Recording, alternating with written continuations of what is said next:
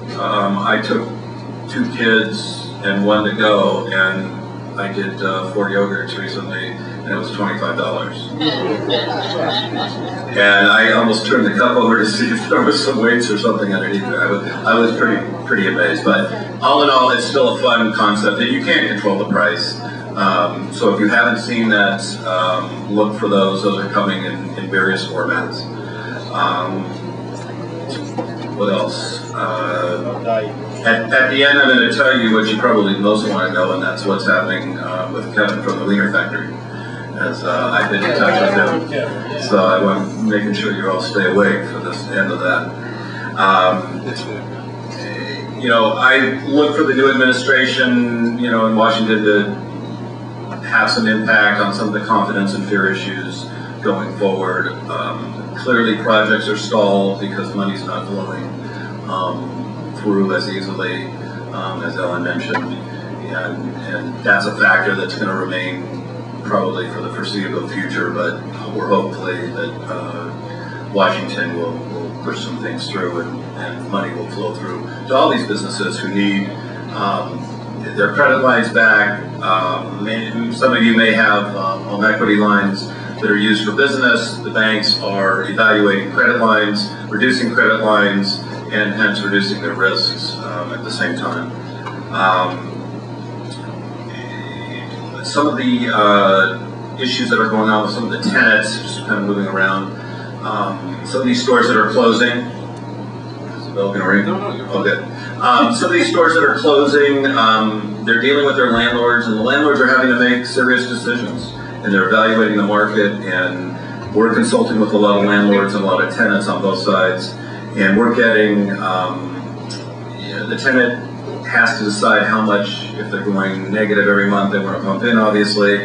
But they're in discussions seriously with these landlords, and it's really a case-by-case basis with each landlord as to how they want to treat it. Some landlords have no debt on their property. Some landlords have high leverage, so those are issues. But what we are advising most of the landlords is to evaluate it.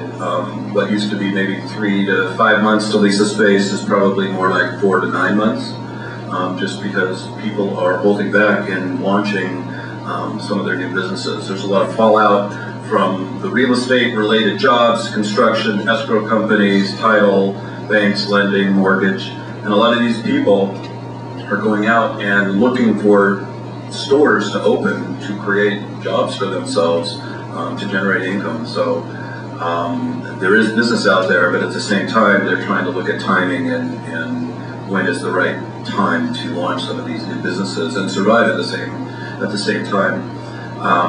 But the landlords are open on a case-by-case basis to some of the concessions and discussing with some of these stores and the tenants, and they are getting assistance, and we're advising that they should be assisting on a case-by-case basis, because the vacancy doesn't help the neighborhood.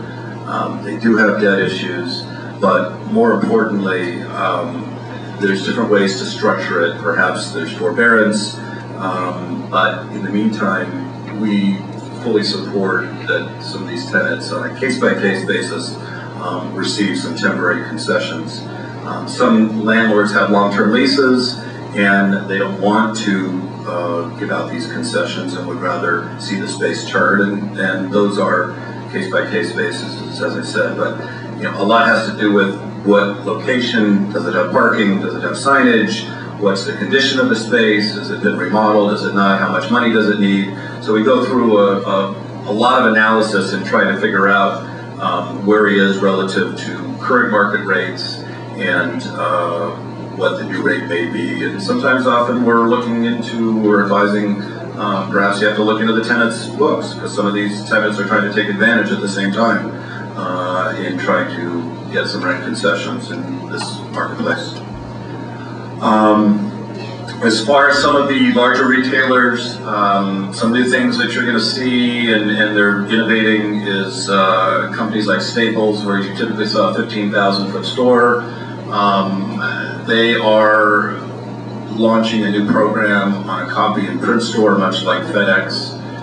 FedEx has tripped up and was originally, an air carrier, they bought Kinko's, and the oil crisis really had a great impact on their business model, and they didn't get quite the vertical lift, no pun intended, that they thought Kinko's was going to give them, but they faltered, and so you're going to see these Staples copy and print stores more in about a 4,000 or 5,000 foot format, and their goal is to do the copy and print, to have some of their better moving inventory items, to have a very slick, user-friendly, and assisted internet counter where you can come and order, and for those that are not as computer adept, they want to make that process very user-friendly. Talk about banks. Believe it or not, there are still banks out there that want to be in Sherman Oaks because they know there are depositors, and it's odd to hear, but I am getting requirements for banks still. What was interesting, I had a call.